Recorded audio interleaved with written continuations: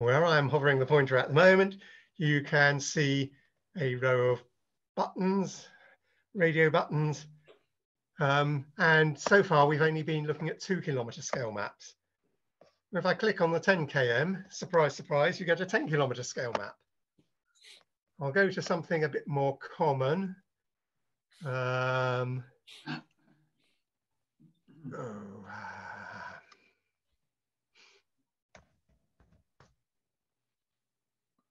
Baker. Common marbled carpet, for example. And let's go back to looking at all of the years recorded. So the 2-kilometre scale map looks pretty good for that species. The 10-kilometre scale map is practically solid, but now you can see at a glance, we've got one 10k square that is almost entirely within our county, but it doesn't have any records for the species. So will someone please record it there? Now here we have an example of a species for which there is a comment which doesn't relate to a historical record. It relates to the difficulty of identification. So it points you to use the hindwing underside to tell it apart from dark marbled carpet, which is a fairly similar looking species from the upper side, but somewhat different shaped markings on the underside. Anyway, that's a little diversion. Let's look at what else we got. 2 kilometres, 10 kilometres, number of years. Number of years. Now we can see how many years this species has been recorded in each of the tetrads. Now this is the number of years since 1990. I ignored all of the older years in the database and started counting at 1990 and then color coded it and by size of dot. So we've got 1 to 5 is a tiny dot in one of the 4 colors. Then 6 to 10 is a bar in one of the 4 colors. And a larger square is, well, 11 to 12, 13 to 15, 16 to 19, 20 to 24, or if it's red, 25 or more. And there's only, I think there's only 3 tetrads where it's been recorded in 25 or more years, recorded and mapped. And I think of the people we know, the only one of those is Roger Gaunt. And then someone in Gloucester has recorded it, or maybe 2 different people in Gloucester, but their combined set of records cover more than 25 or more years. And then that might be someone from Bishop's Cleeve or from the outskirts of Bishop's Cleeve. If I change the period of mapped records shown, which I'm changing the period shown, and that's not affecting this map at all. If I go to the 4th option on that row, period, now you can see the number of records by 3rd of a month for each year since 1990 again. And just to make it easier to see which year is which, every 3 years I've drawn a line across. So you can use this labeling on the right-hand side to see the year. So if we look at the total number of records for the year, only 3 records in 1990. Number of records gradually increases. And after 2011, 2012, it jumps quite significantly. And then since then, it rises steadily as well. There are 2 different reasons for this. One is because more people are now recording, But the other reason is that until the 2011 season, the county recorder was Roger Gaunt, and I can't remember if he also started doing the recording in 2012. And what he used to do is, because he was entering the records from the whole of the county, and it was slower using a computer in those days, he saved himself some time by, for each species, for each person who recorded from their home trap, he would only enter one record for that species for the year, whichever date had the highest total. So the total number of records for a species for a home trap would just be one for each person's home trap, rather than maybe a dozen or more for the number of times they trapped during the flight season of the common marbled carpet.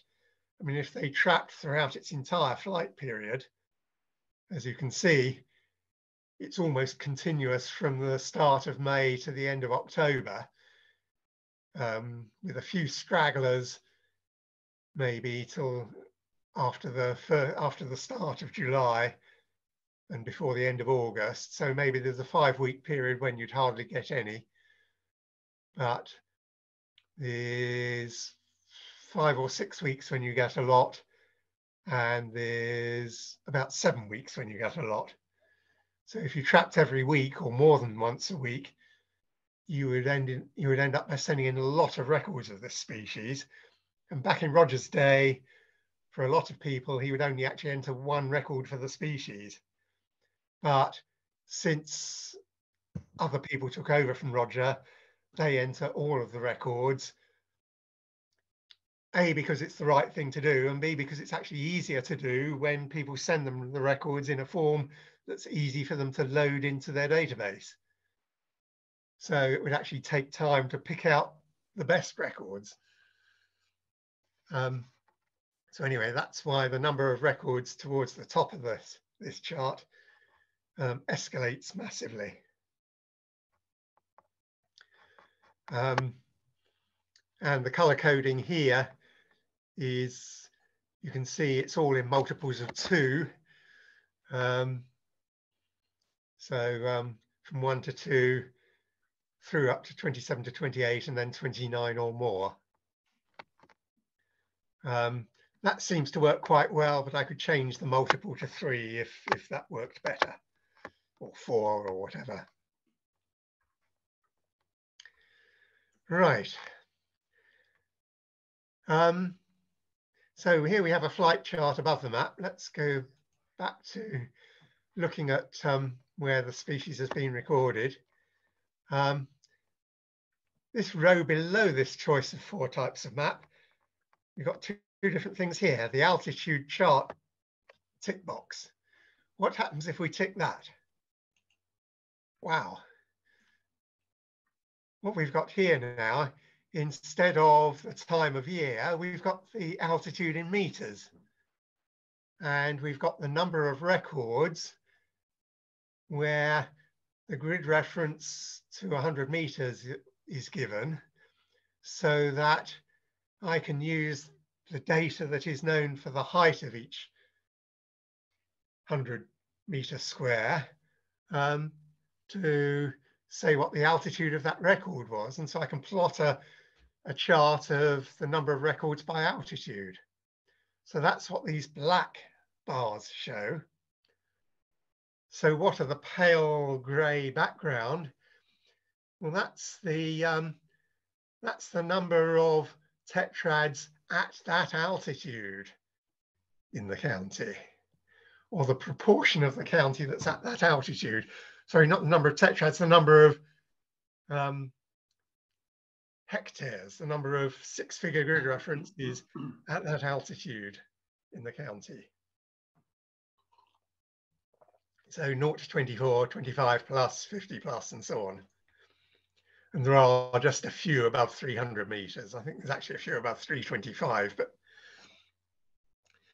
I've lumped all of the 300 meter plus together. And as you'll see on the map, the high ground is actually shaded. And that's what this box here is all about.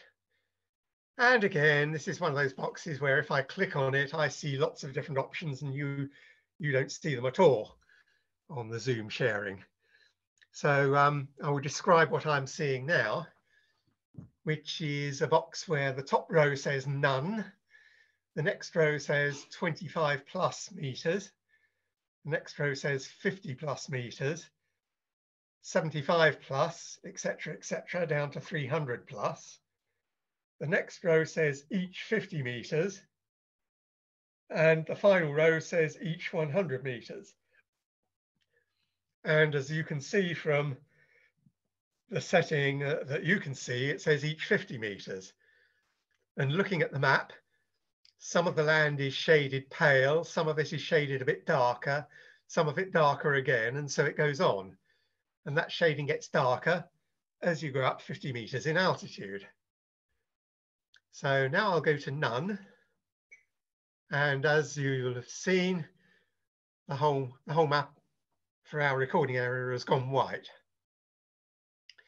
And now I will use the mouse wheel to go slowly through the options, and you'll see the ground at that altitude and above shaded. So I'll go to 25 plus.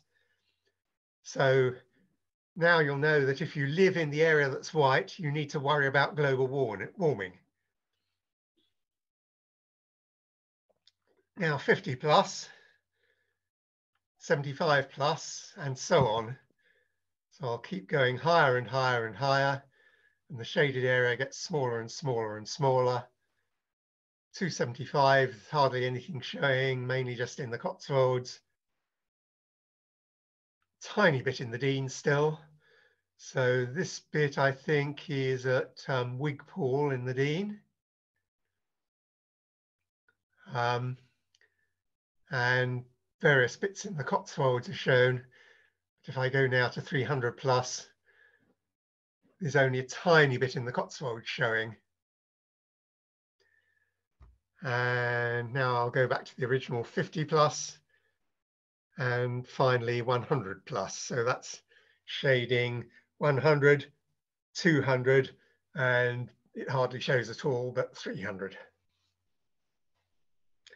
For some species, their distribution is actually very much linked to altitude for one reason or another. So if I go to Stigmella acerus and click on the right box. So here we have a leaf mining species on field maple. Nearly all of its records in the county are from the Severn Vale. A few records are at a greater altitude, and it has been recorded in a few places in the Cotswolds, but the vast majority are in the Severn Vale. So that shows up both on this chart above the map. So you can see the heights of the black bars aren't shaped anything like the heights for the pale grey background. And on the map, yes, each 100 meters showing is it is being recorded at some land over 100 meters. So if I shade only at above 200 meters, yes, the odd record is at that kind of height, but nearly everything is below that.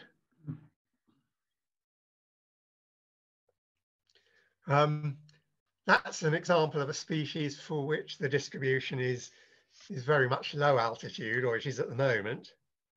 Click on clear, click on Loewen, part of the name of Pancalia Loewenhoekele.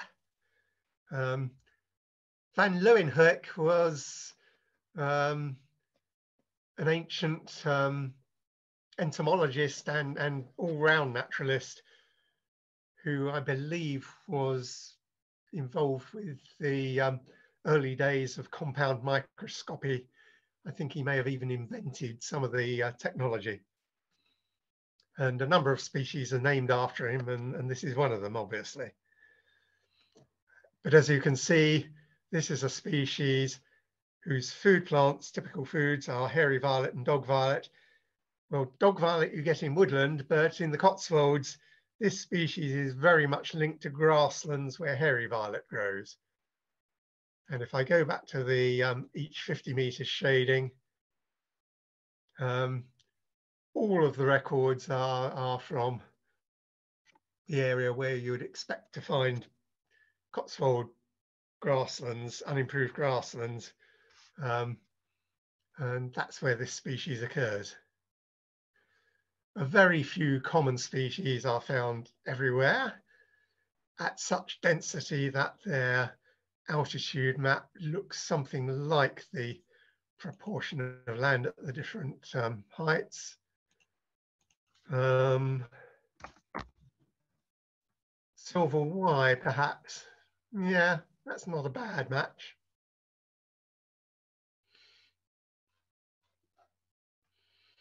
Right. Now, something else I wanted to show is comparing the maps for different species. All of the time I've been changing maps.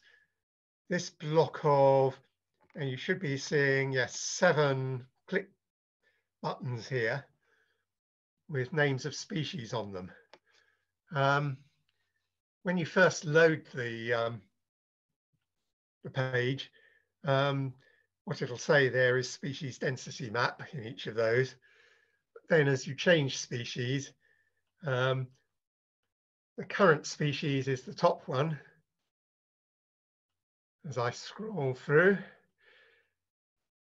and the previous 6 species are the 6 dots below. This is actually quite a recent change to 6. It was 5 until earlier today, but you'll see the reason for that in a minute. Now, if you wanted to compare the maps for 3 different species, say species that are found in the same habitat, to see if there's any significant looking difference for them. Let's choose Burnet Companion and Mother Shipton and Common Heath. These are all species you would expect to find on Cotswold grasslands. So Burnet C, Burnet Companion. After typing in part of its name, I actually hit the enter key. You don't have to click on find matches. So that's the map for that one. And because there was only one match, the box went empty. So I can actually type the next name, Mother Shipton. Go R ship. There is only the one match, Mother Shipton. And now I'll enter, well, there's a lot of common moths and there's a lot of heath moths. So I'll actually have to say, I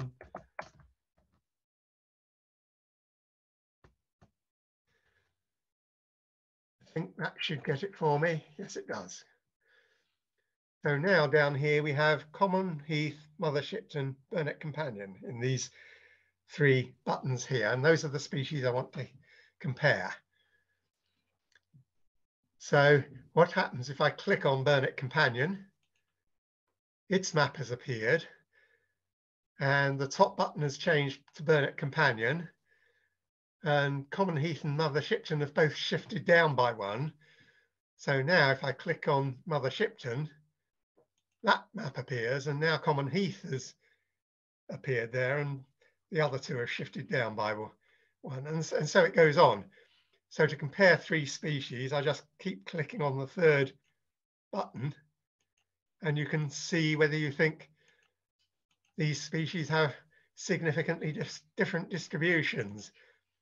And it's obvious that Burnet Companion is recorded in the urban surround of Bristol and far more widely than the other two species, but in particular, common heath seems to be more restricted than the other two.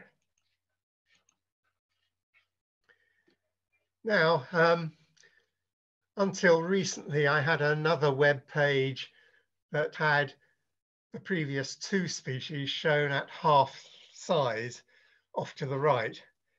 And it also had some other functionality on it, which I recently discovered wasn't working very well anyway. So I did away with that page, and I moved the half size maps onto this page as an option.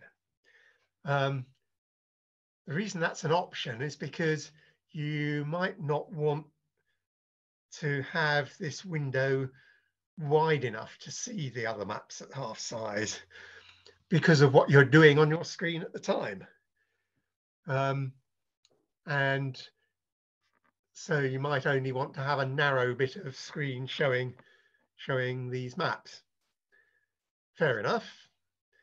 But if you do have a bit more space available, you can show the maps of the previous two species at half size.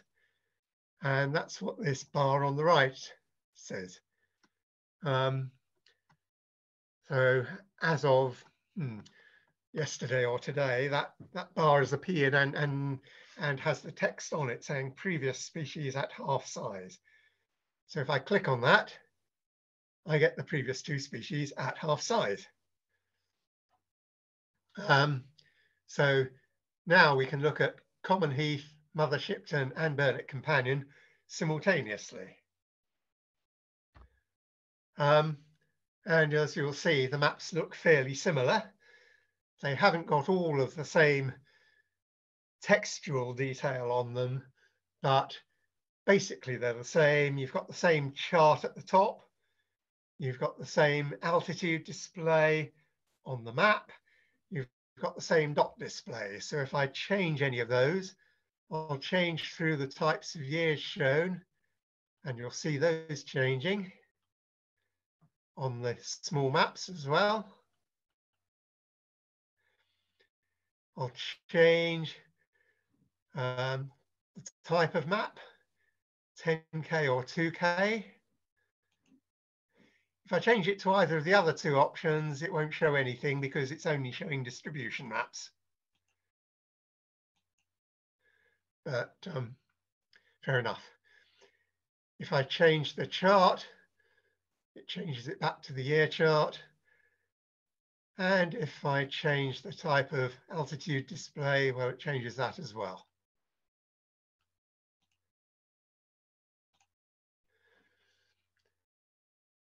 And if you look to the right, you'll see we've got two buttons to the right. One is pointing to the left and one is pointing to the right. Well, the one pointing to the left does what you would expect. It would close that again.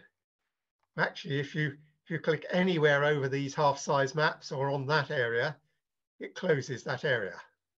So it's closed it. I'll click on that to open it again. If I go to the black bit in the middle between those two buttons, and if I click there, I don't think anything should happen. And it doesn't. If I move slightly to the right and click that,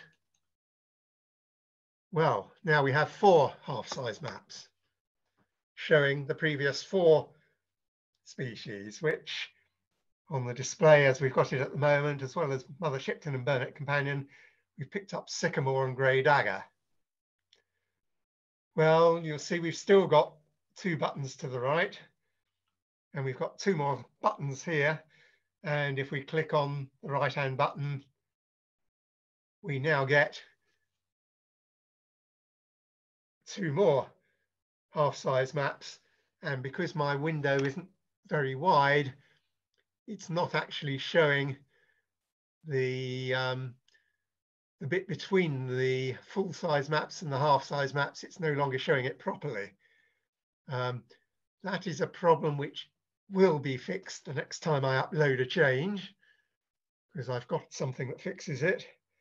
But in the meantime, I'll just widen my screen to fix that problem. Right. Now, as far as I can see, that problem is fixed on my screen, but whether it is fixed on yours, I do not know. Steve, what are you seeing?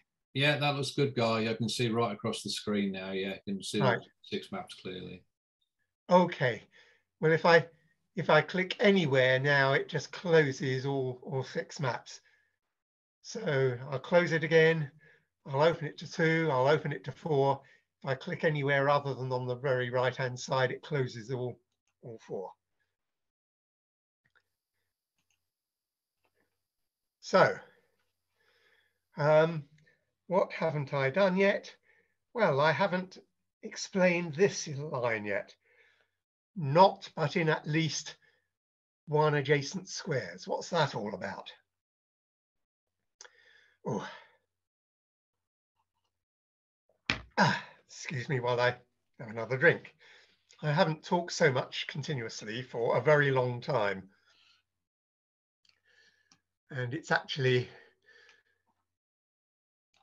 yes, right, okay. What you might want to do is think, what should I be looking for in my home square? Are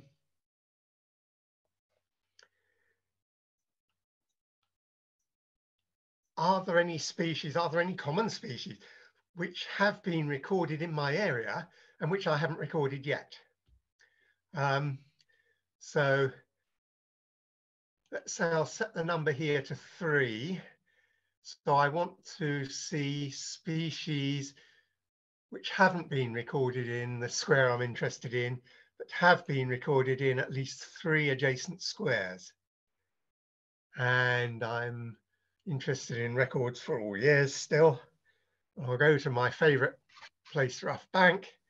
So what hasn't been recorded at Rough Bank yet, but has been recorded in at least 3 adjacent squares? Well, already if I hover the cursor over this, it's telling me short-winged plume hasn't been recorded there yet, and swallow prominent hasn't been recorded there yet. Well, I know very well that short-winged plume hasn't, because that's a national rarity and I've been deliberately looking for it there for years. If I click on the left mouse button, there is its map. As you can see, that one has been recorded in 3 adjacent squares. It hasn't been recorded at Rough Bank yet. We've got the food plant for it. The next species downwards, well, there aren't any earlier species in the checklist. So if I click left again, I just get the density map. If I click left again, I've wrapped around and I get the last species in the density map. So I'm getting mottled rustic. Click again, swallow prominent. Click again, short-winged plume. So there are only the 3. And so that tells me that I need to look out for those 3 species in that square. For most squares, there would be quite a lot more species that have been recorded in adjacent squares, and oh, somehow I accidentally changed that back to 5.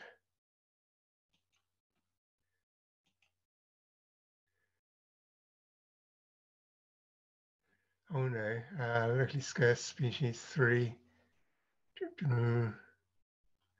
Yes, 3 locally scarce species.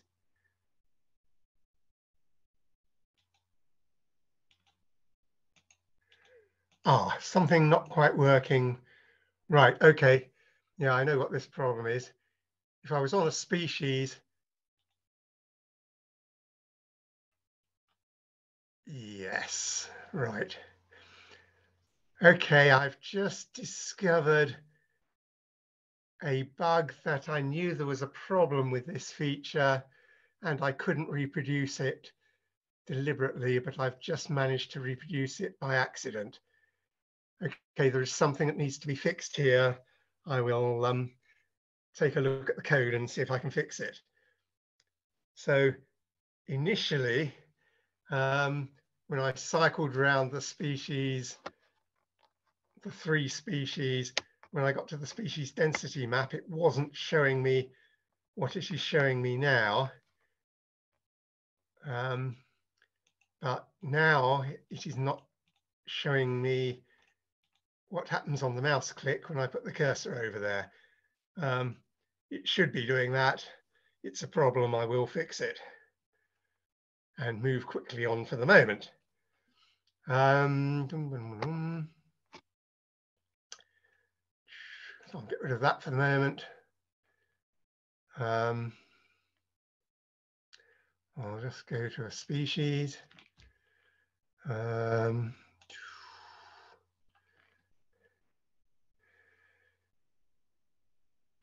Go to a common species, common heath. Right. Moving the cursor over this, and it's telling you about the number of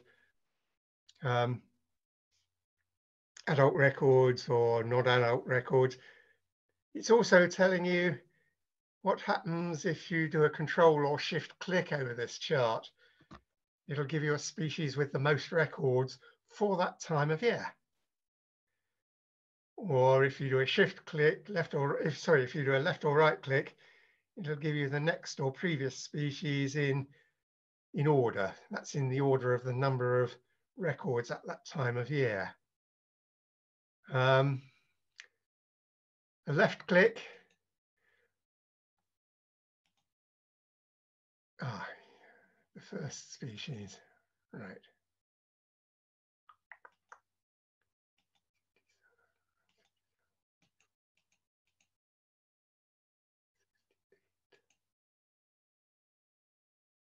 Oh, yes, no, that's right.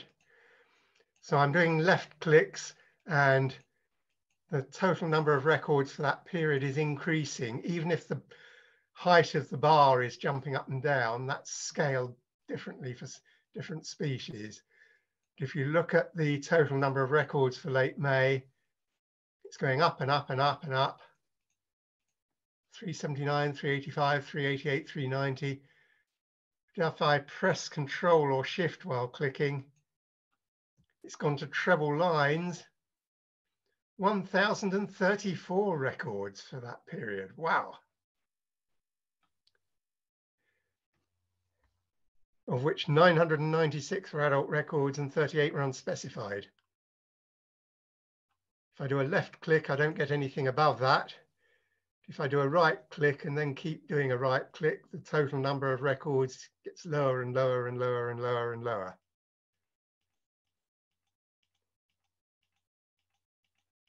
So occasionally you'll have seen postings where Steve is putting the top 10 species recorded for a period. Well, maybe this is how he got them. Was it, Steve? No, it wasn't actually. I got it from the moth species lists. Okay, that's a different web page that I haven't even mentioned yet. Yeah, that's for another day, I think. That's for another day, yes. Right, what have I not covered? Well, you might have trouble working out your home tetrad on the map, have difficulty seeing where it is.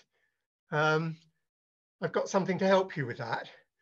Let's say, for example, your home tetrad is somewhere near Stroud, tetrad SO80I, where I'm hovering at the moment. If I hold down the Shift key and press left mouse click on that tetrad, instead of changing species, what's happened is that tetrad is now highlit. And that tetrad stays highlit.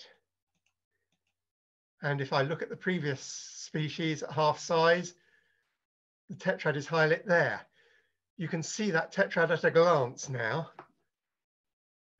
And that could be useful.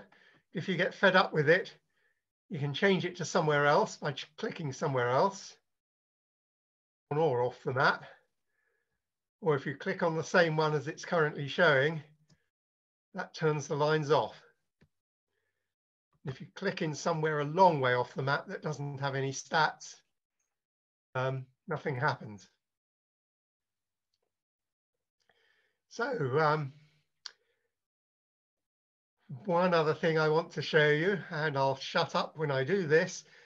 I'm about to click on that same tetrad again, and instead of holding Shift down, I will hold Control down, and now you will get some voice output. So I'll go 3, 2, 1, and then I will click. 3, 2, 1. Home tetrad set to SO80I. Rosie Tabby, Endotrica flamilis was last recorded in 2020. And if I move the cursor around slightly, you'll see the first and latest years for this species, 2016 and 2020. So yes. Did you hear my computer giving that information, Steve? I did, yeah. I just wondering who you got to record that for you. Robbie the robot, was that? Well, no, that is something that the browser is doing. It's nothing I haven't selected the voice. At different times, the voice has been female. I think it's entirely random which voice the browser gives me. I'm getting a woman at the moment. If I change species to Pyrosta purpuralis, for example, or oh no, I change it to flame carpet, it will tell me whether or not that was recorded, and if so, what the latest year was. Flame carpet was last recorded in 2019. So after a while, you may get fed up with this, and if you scroll the mouse button to change species, you will get very fed up with it because it will do it for each species in turn, even the ones you didn't intend to look at. So I'll just quickly scroll it down by 2 or 3. Silver ground carpet was last recorded in 2020. Large twin spot carpet was last recorded in 2004. Royal mantle is not recorded. And there we have an example of a species that wasn't recorded in the tetrad at all. I'll now turn that off. Right, so I think I've covered almost all the species.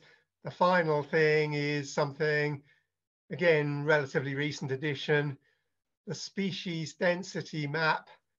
You can limit that to, instead of showing how many species were recorded in each square throughout the whole year during your chosen period of years to record, you can record it, you can let it show the total number of species recorded during one period of a third of a month. And it's saying early January because it's early January at the moment. Whichever time of year it is, it'll show you that as the default.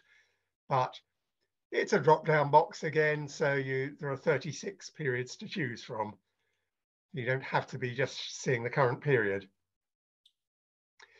And you can have any sort of record, or you can limit to adult records only, or you can limit to early stage records only, or larval feeding sign records, or just any type of record. So I'll go back to the species density map and then click on the limit species density map box. And as you'll see, the box has changed. And I think if I scroll the years period shown, it will change the map. Yes. So it's taking note of that. And if I click on macros or micros, yes, it's taking note of that as well. I think if I click on rare and scarce, it will Yes, no rare or scarce species recorded in early January at all.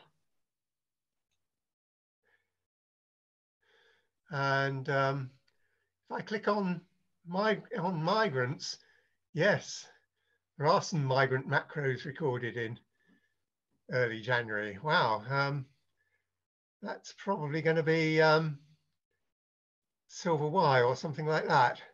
Or no, we've got dark swordgrass and silver Y, pearly underwing. Oh, no. Ah, these are, yes, these button clicks where I'm clicking over a tetrad that isn't taking any notice of the of this limiting the species density map click selection. So that's something to use when you're really just interested in the species density map.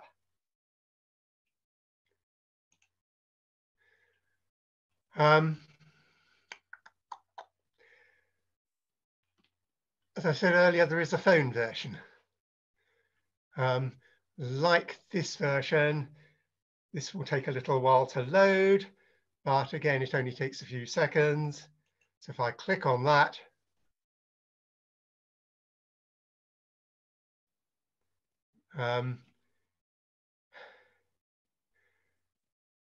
that's interesting. It hasn't done anything because I'm sharing my screen with Zoom, I think. I will have to stop sharing this one for a moment and show you the phone version on a different tab. So hold on a mo. You should be able to see the phone version. Yeah, got it. Right. Okay. So here we have a phone version. You can also use this with a computer, so that's what I'm going to be doing right now. But it's designed for use with a touch screen. And because it's designed for use with a touch screen, it gives you sound feedback if you want it, which is on by default. This symbol in the top right shows that sound is on. If I click on that, that will make the sound to show you that you've clicked on it, and it will actually then turn sound off. And it will no longer show sound, make a sound when I click on something, unless I click on this to turn sound on again. So I'll just click on that. So you probably heard that. Did you hear it, Steve? Yeah. Yeah. I'll click on it again so you'll hear when I do clicks. Right. So it's got the same method of selecting species by scientific, common, or food. It works in exactly the same way. If I put the mouse over the box to the right where it says 3+ characters and start entering a name.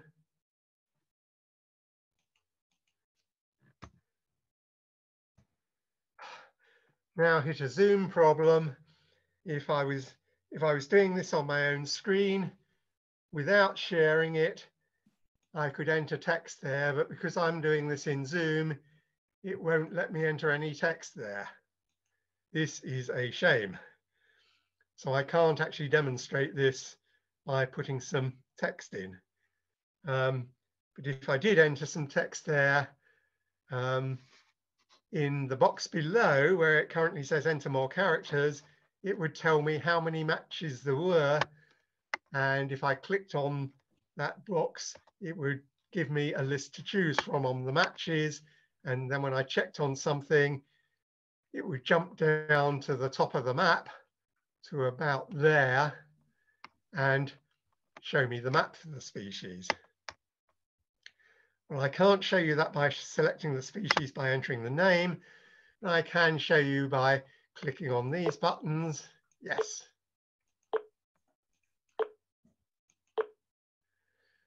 So you can move 1 or 2 species forwards or backwards in the checklist.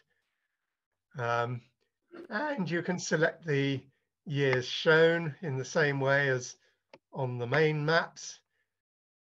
and you can select whether it's 10-kilometer or the number of years recorded or the year chart for the species. You can see the recent selections.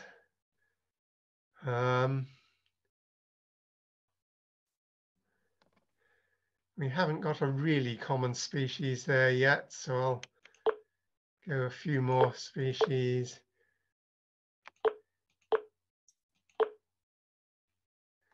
That's a good one. Common swift,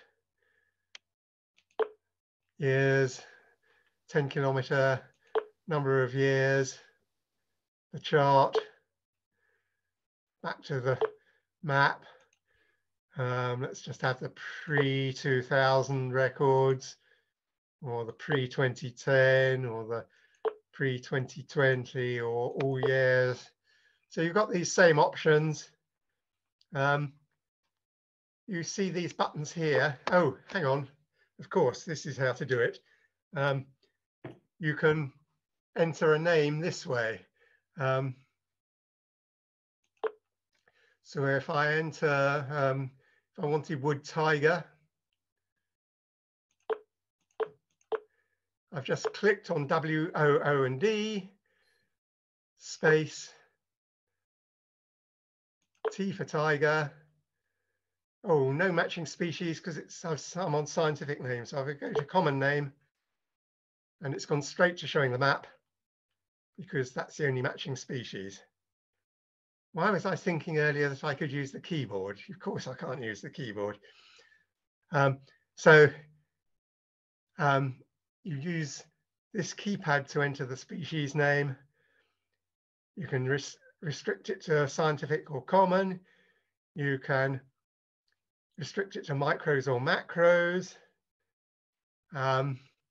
And you can delete the last character. That's the equivalent of backspace. You can clear the whole name. There's something else here, species list. What's that? If I click on that, I hope you can now see a species list and a curvy slider bar. Can you see that? Steve? Sorry, I was on mute. Yes, can see that. Right, okay. There isn't an easy way of having a really long slider bar on a phone screen without having to zoom in on it, and I didn't want to do that. So here, without needing to zoom in, is a really long slider bar bending back on itself. I call it a snake. So when you're using this with a phone, you have to push on it anywhere on your touch screen and it'll jump to wherever you've just pressed. So as you see my cursor moving around, if I click on where the cursor is showing, it will jump to there on the screen.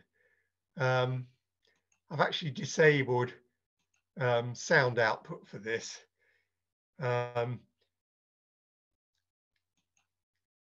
for all of the other buttons, it was showing, it was providing sound output if you selected that option. Where I am at the moment is shown at the top of this little list above and also in bigger text just below.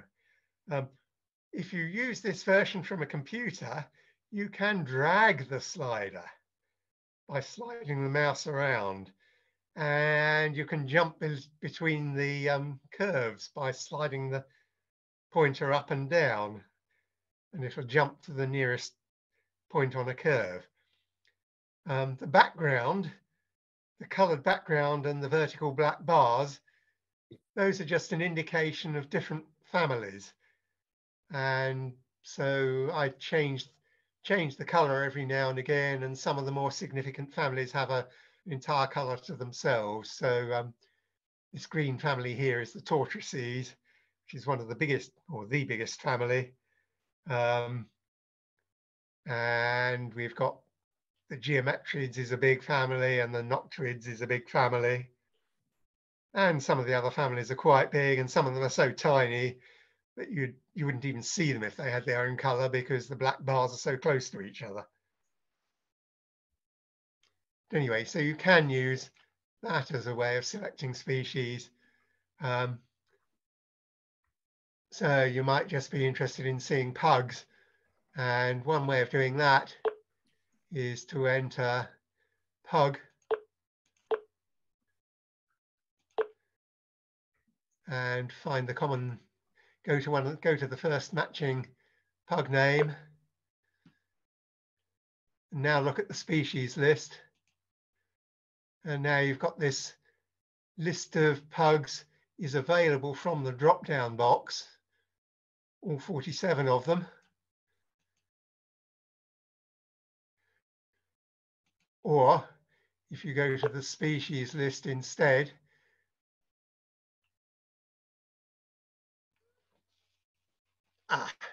dentated pug is separated from all of the others. That's an interesting point. The other species, yes, 70.129, 70.141, the first of the pugs we know and love so much and hate for the difficulty of identification is 70.141. So if I go to that one and then go to the species list, right, and now we're at the start of the pugs, and by clicking on these +8 or more, we can work our way down through the pugs list and select on whichever pug we want to see, click on it. So just seen Wormwood pug, and that's now moved to the top, and the pointer has moved to where we are in the list, and you can drag the pointer backwards and forwards and see the different pugs. So look at narrow-winged pug, click on that, and there we are. So you can use this in the field if you've got a phone signal. So when you're out recording, you can see if you found something new, and you can look at the verification requirement, because the typical UK larval food and the verification comments, if there are any, are given in the box below the map. I can provide a version of this that actually has all of the data built into it, so you don't even need a phone signal to use it. But you do need to then store it in your phone's internal memory, and you need to set up a link to it in your phone browser in its bookmarks, or some other way of finding an easy, fast way to it. And for anyone who's never done this before, it can be very difficult to do. It isn't well documented on the web. I've done it on 2 different Android phones, and it was done a different way on the 2 phones because they were different versions of Android. So it's not straightforward at all. But it's how I use the maps out in the field, because my phone is pay as you go, and I don't see any reason why I should pay to use my own maps through fetching them off over the web every time.